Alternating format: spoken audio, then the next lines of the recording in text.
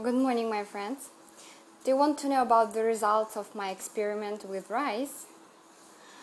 First of all, I have to tell you that we changed it a little bit and we put the rice into three, not two, but three same glasses. We put the raw rice into the glasses, and added some water. And we were saying thank you to one glass, so we were sending the positive emotions.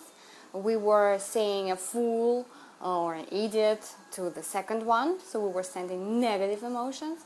And the third one, the third glass of rice, we were just ignoring. And now it's been more than 10 days, and look, here is the rice. Ta-da! So this one is the rice, the good rice. This is the rice to which we were saying thank you, good one, nice one, we were talking to it. And as you can see, there is more water, so it absorbed less water. This one was a bad one. We were saying like you're a fool, you're an idiot. It absorbed quite a lot of water, and it's yellow. Actually, it stinks.